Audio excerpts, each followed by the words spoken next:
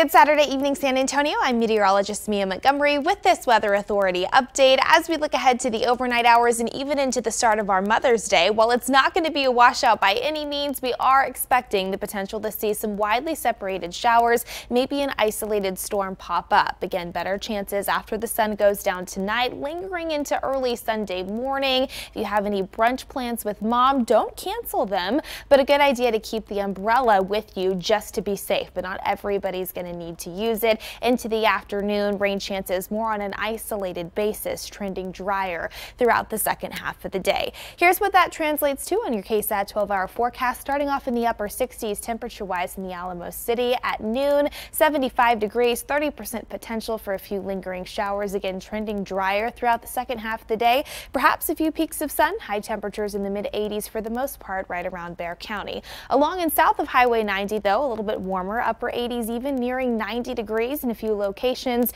A little bit cooler the farther north that you go, low to mid 80s across a good chunk of the hill country.